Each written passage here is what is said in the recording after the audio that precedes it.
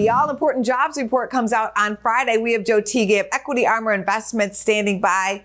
Joe, this job market is so resilient. ADP payrolls came in with a strong showing of 242,000 people added to private payrolls, well above the 119,000 expected by economists.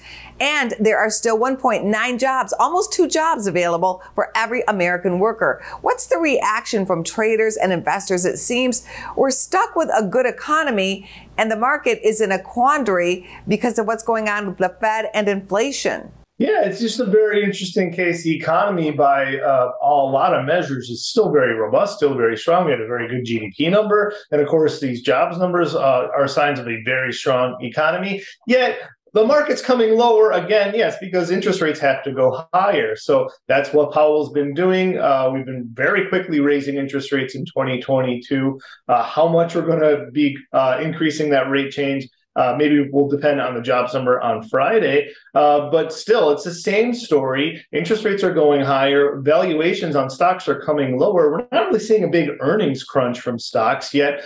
People would rather get rid of their stocks, maybe look at risk-free interest from government treasuries rather than owning risky stocks. Break that down for us, how the 2-year Treasury at the moment can be a better investment than some stocks. Yeah, so looking at stocks, if you own them, of course, you have the risk of the stock coming lower. If the economy comes south, if the earnings eventually start to get slower, those stock prices will come even further lower. And yet, right now, we can look at government securities, which is known as risk-free interest.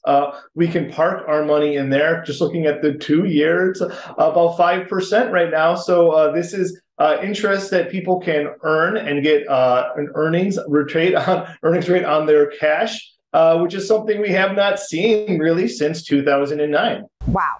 5% on a 2-year Treasury. That's a pretty good return. A good return indeed. Thanks so much, Joe. Thanks for having me. Go to businessfirstam.com for where to see our show on TV.